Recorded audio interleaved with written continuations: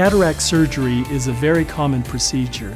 This is when your eye surgeon removes the cloudy natural lens from your eye and replaces it with an artificial lens. Normally, the eye's lens is clear, allowing light rays to pass through and focus as they should on the retina.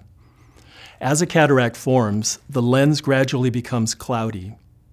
As light passes through this cloudy lens, it cannot focus clearly on the retina, and objects look hazy or blurred. Cataract surgery is usually done as an outpatient procedure, so you can go home afterwards. Your eyes will be numbed with either eye drops or an injection of medicine so that you don't feel any pain. During cataract surgery, your ophthalmologist will make a small opening in the side of your cornea. He or she will insert a pen-shaped instrument through the opening to reach the lens. This instrument uses a special type of energy to break up the center of the cloudy lens. Then it will carefully suction out the lens pieces. Your surgeon will then insert an artificial lens called an intraocular lens, or IOL. This IOL will stay in your eye permanently. The new lens lets light pass through and focus properly on the retina, bringing back clear vision. Once the IOL is in place, your ophthalmologist will close the incision, either with or without stitches. After surgery, a plastic shield may be placed over your eye to protect it. The lens you will have put into your eye is called a monofocal lens. This type of lens is designed to give you clear vision at one general distance. Many people choose to have their monofocal lens set for clear distance vision. This usually allows you to do things like drive or play golf without needing glasses or contacts.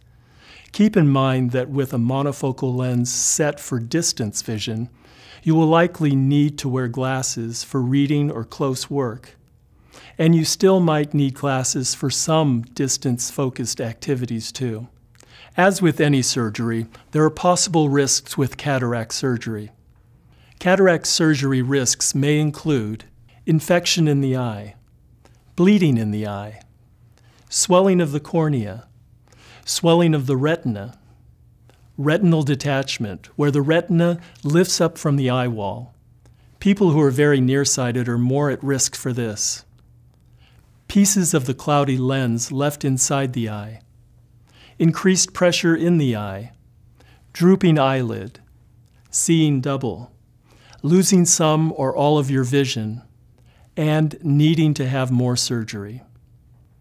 The monofocal IOL may cause some side effects or problems, including experiencing more glare, seeing halos or rings around lights at night, seeing double or ghost images, seeing a black crescent shape in your side vision, and having the lens move out of position or need to be replaced.